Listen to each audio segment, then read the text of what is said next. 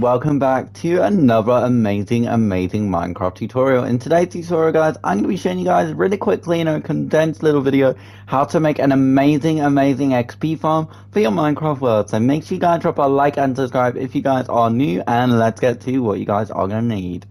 Quite a few hoppers. You guys are going to need at least 4 or 6, depending if you want the design to be more efficient. You're going to need 2 smokers. You're going to need 4 to 6 chests. You're going to need, obviously, kelp, enough to fill up your double chests and your hoppers within underneath the smokers. And you guys are going to need coal to obviously fuel it. So let's get to how you guys are going to do this really simply.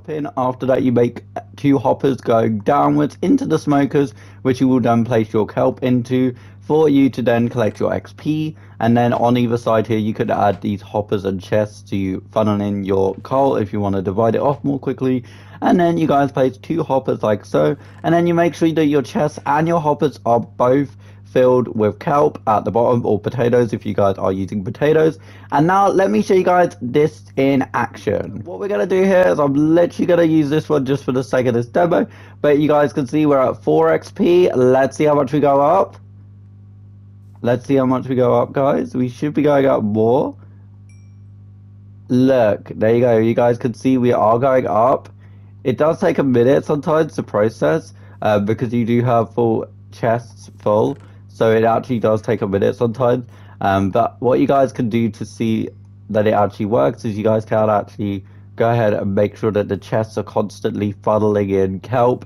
You have to make sure that these chests are consistently funneling in kelp, because sometimes it messes it up if you guys fail to do so. But you guys should make this in your world. I mean, I've literally made a tutorial on this before, so if you guys have any confusion on this, then you guys can go watch that video. But thank you guys so much for watching this amazing video. Hopefully you enjoyed. If you did, make sure you guys hit the like button and subscribe, and I will see you guys super soon for another amazing tutorial. Bye guys.